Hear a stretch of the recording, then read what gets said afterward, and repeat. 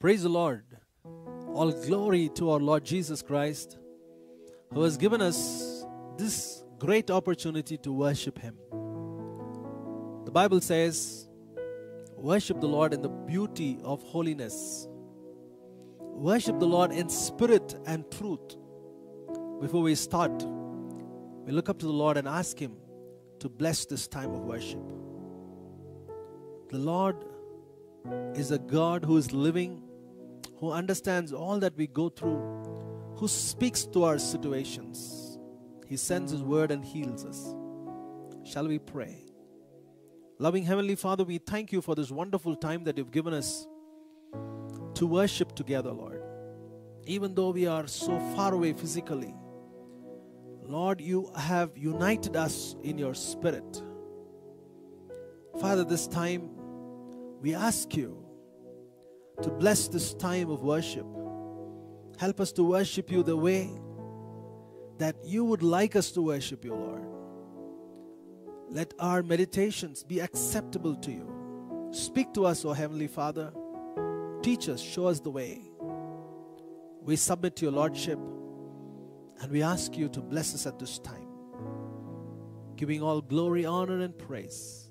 In the name of the Lord and Savior Jesus Christ, we pray. Amen. Shall we sing this chorus together? The name of the Lord is a strong and mighty tower.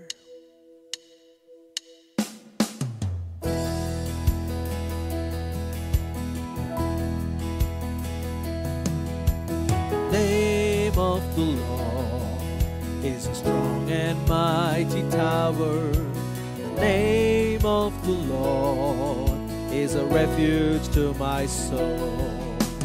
The name of the Lord is a pillar I can lean on. Righteous run into the name of the Lord. The righteous run into the name of the Lord.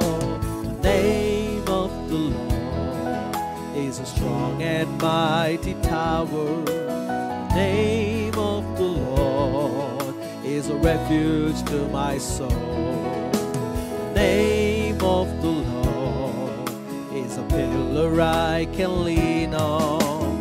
Righteous run into the name of the Lord. The righteous run into the name of the Lord.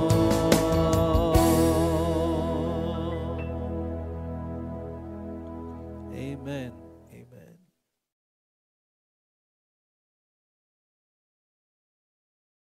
Let us turn our attention to the Word of God.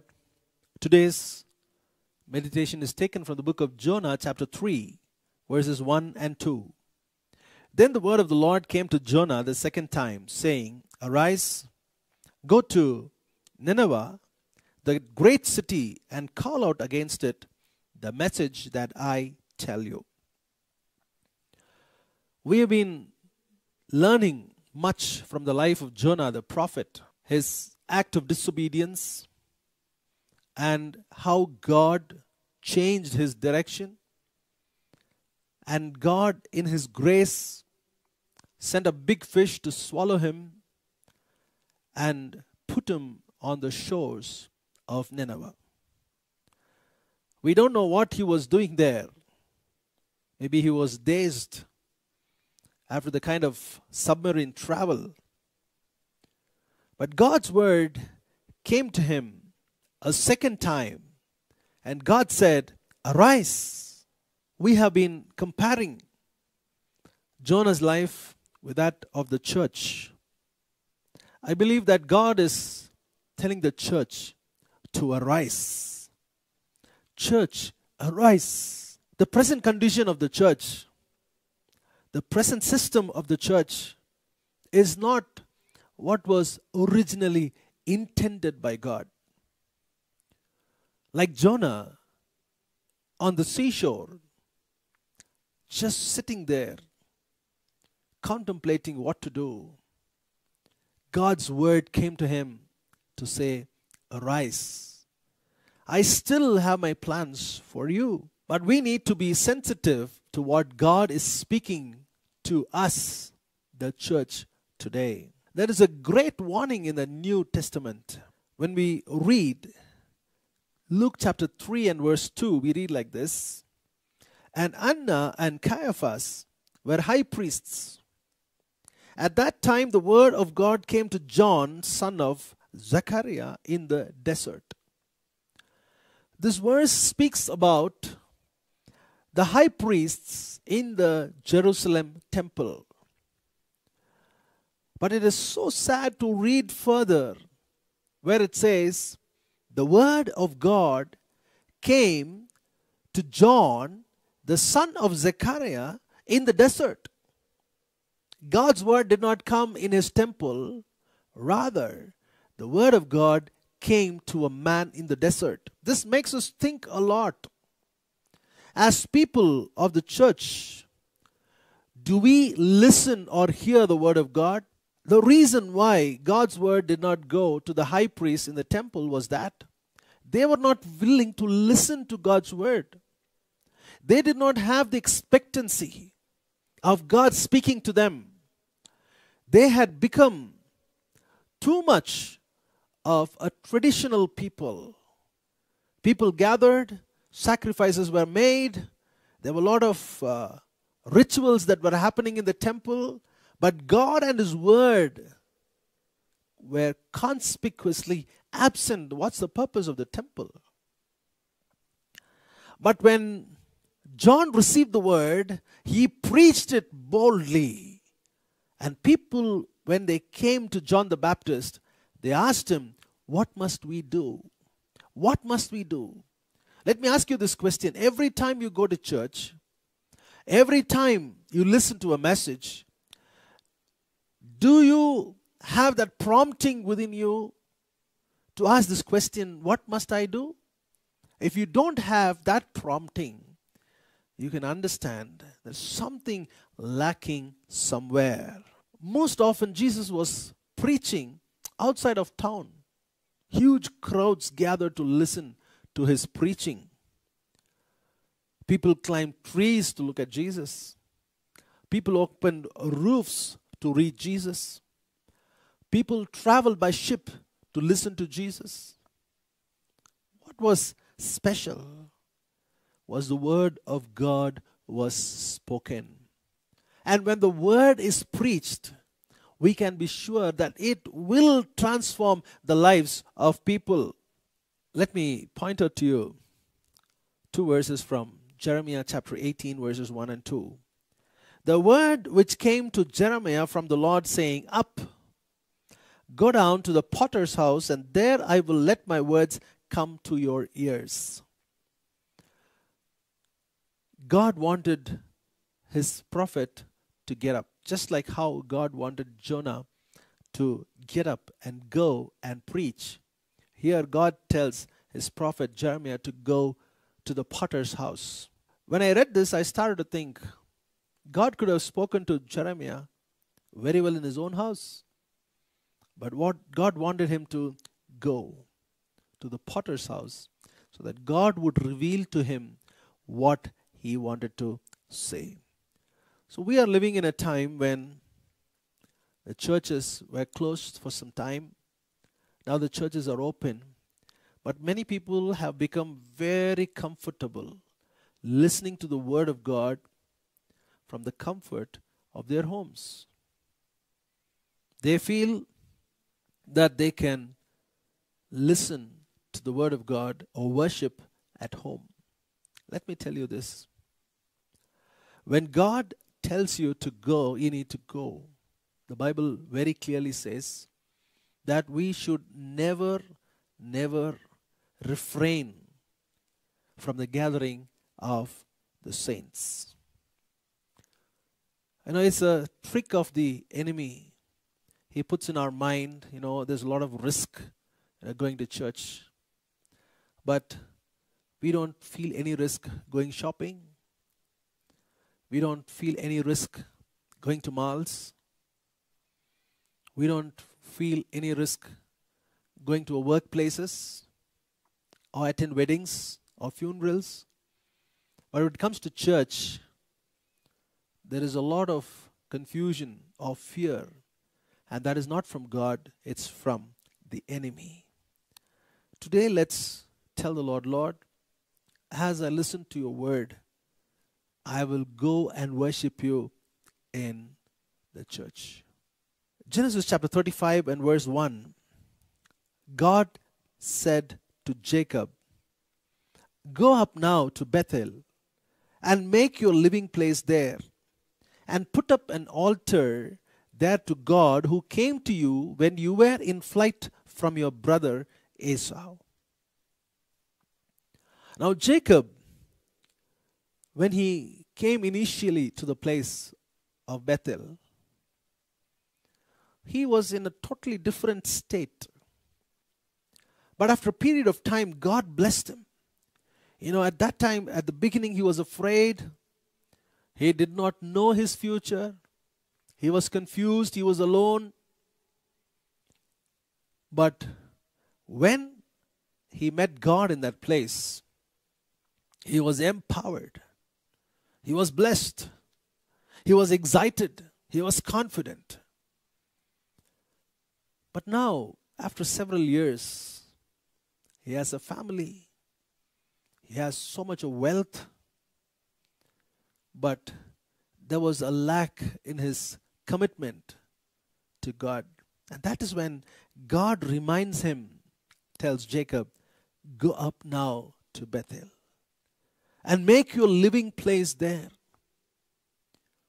We should feel comfortable going to church, being a part of a church or a fellowship. It's very important. As people of God, let us tell the Lord, "Lord, give me back that joy." Initially when we started to worship together, what amount of joy we had. But slowly, with the passing of time, so many changes came. So many changes. And that excitement died down. With time, we lost that interest in God's word. We lost the interest we had to read the Bible, to pray. Let's take this decision, because the walk with God is two-way. We come to a point of complacency in our life where we just expect God to bless us. But from our part, we don't want to do anything. We just want to walk risk-free. That's not the calling. God calls us to be partners with Him. Partnering with God is so exciting. You can be sure that you can see supernatural things happening in your life. Let me give you this example from the life of Abraham. Genesis chapter 13 and verse 17, God said, "Get up." God told Abraham, "Get up, walk about the land through its length and width, for I will give it to you." Abraham was a man who received the promise of God. But here God tells him, "Get up and walk." It's time. But here God tells Abraham, "Get up and walk. Walk through the length and breadth, and I will give it to you." It's not just faith, it's not just believing, but to put our faith in action to do what God wants us to do. As a church, let's take a decision. "Lord, I will do what you want me to do." It's enough of me just coming, sitting, singing a few songs, listening to a message, and just going back without having any change in my heart, without any change in my routine. Just being like a machine. Lord, change that and give me an excitement whenever I come to worship you. Joshua chapter 1 verse 2, we read like this. God said, "My servant Moses is dead. Get ready now, you and all the people of Israel, and cross the Jordan River into the land that I am giving them." Moses was a great leader. Some church leaders are so great. They lead by example. Very charismatic. They have a great influence on the people who listen to them. But however great the leaders are, they are humans. They all die one day. In the recent times, we lost a lot of wonderful, godly men and women. Great leaders, great pastors, great teachers. But what after them? After they're passing away, does it mean that we need to just keep quiet or be in mourning for a long time or keep listening to what they had preached? No. The Spirit of God is able to raise up greater leaders. Elijah was a great man. Elisha had a double portion of his spirit. Here Joshua is commanded by God. He says, Moses is dead. Now come on, rise up and go and cross the Jordan River. That was the time when the Jordan River was overflowing its banks. It was not an ordinary thing to cross that river at that particular time. But when God is with you, when God's word is empowering you, you can cross any river or any sea. Dear people of God, the Lord is speaking to you. He says, it's enough of sitting down. Get up. Go forward. I'm with you. I will bless you. Shall we pray? Loving Heavenly Father, we thank you for teaching us from the lives of your servants. Lord, in this life that we live, so many times we just sit down. We just feel exhausted. We just feel we can't go any further. But Lord, you're a God who empowers, who strengthens, who makes us walk, who makes us run, who makes us do whatever you want us to do. Lord, I pray for all the dear people of God who listen to this message. Lord, thank you for assuring them that your plans for their life is still incomplete and that they have to get up and start to walk in faith in this great partnership that you have called your children. As your servant, I bless them and I pray that you will raise up mighty testimonies for your glory from these people who listen to this word. We give you all glory, honor, and praise. In the name of our Lord and Savior Jesus Christ, we pray. Amen.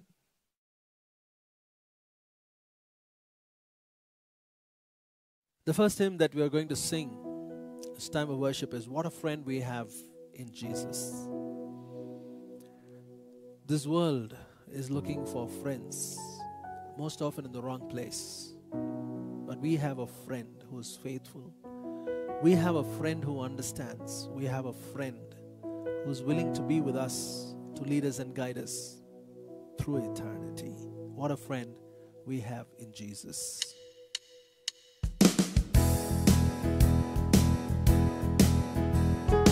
What a friend we have in Jesus. All our sins and griefs to bear.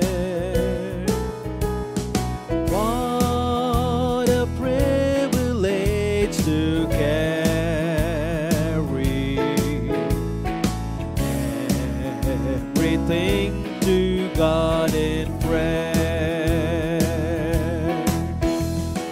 Oh, what peace we often forfeit.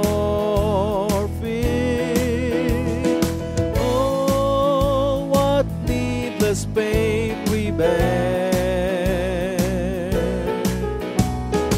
All because we do not carry everything to God in prayer. Have we trials and temptations?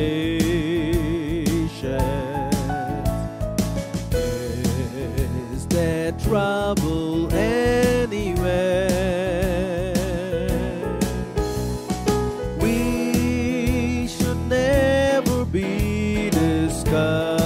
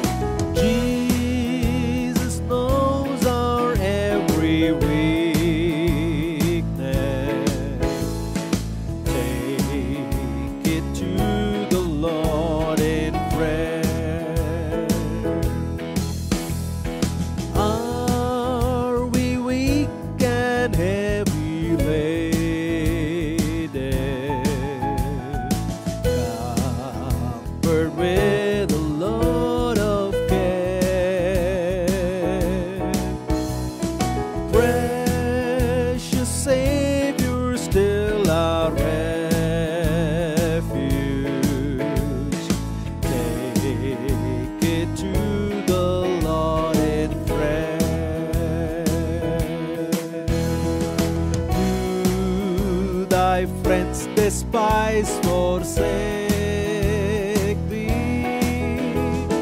Take it to the Lord in prayer. In His arms He'll take and shield thee. Thou wilt find a solace there.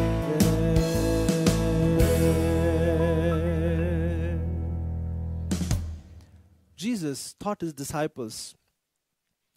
He said, if you have faith, you can look at a mountain and speak to it. So often, there are mountains that stand in our way. But by faith, we can speak to mountains.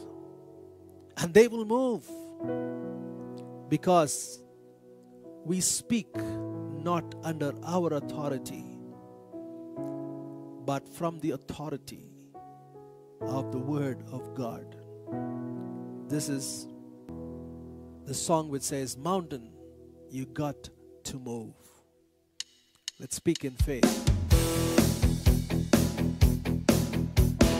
Mountain, you got to move. Oh, mountain, you got to move. I speak right now in the name of Jesus. Made up my mind, I'm going through. Oh, mountain, you got to move. Oh, mountain, you got to move. I speak right now in the name of Jesus. Mountain, you got to move. If for a miracle you pray, and still a mountain stands in your way, speak with confidence in that name. Even mountains, yes, even mountains will obey. Mountain, you got to move. Oh, mountain, you got to move. I speak right now in the name of Jesus.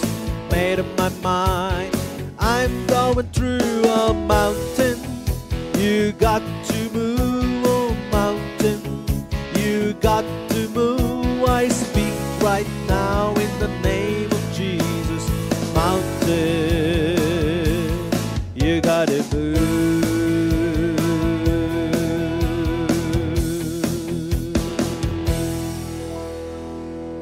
Mark chapter 11 verse 23. Amen, I tell you, if someone says to this mountain, be taken up and thrown into the sea, and does not doubt in his heart, but trusts that what he says is happening, so shall it be for him. May the Lord break or move every mountain that stands in your way, because we speak not under our authority, but from the authority of the Word of God. All heavens declare the glory of the risen Lord. Who can compare the beauty of the Lord? All hands declare the glory of the risen Lord. Who can compare the beauty of the Lord? Who can compare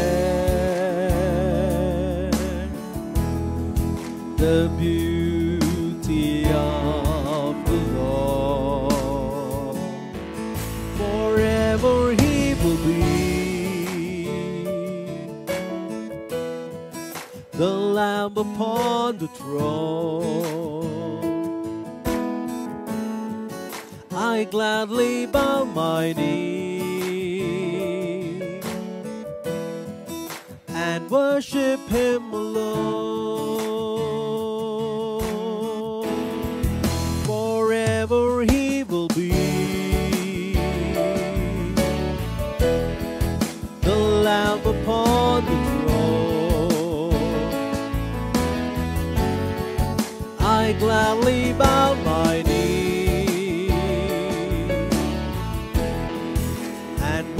worship Him alone.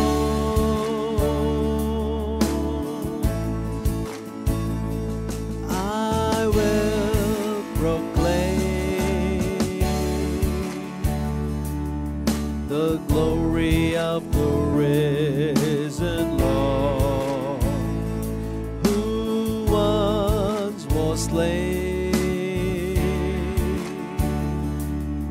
to reconcile man to God. I will proclaim the glory of the risen Lord, who once was slain to reconcile man to God. Forever He will be the Lamb upon the throne. I gladly bow my knee and worship Him alone.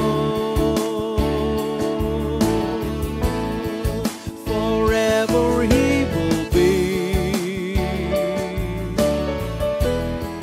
the Lamb upon the throne. I gladly bow my knee and worship Him alone.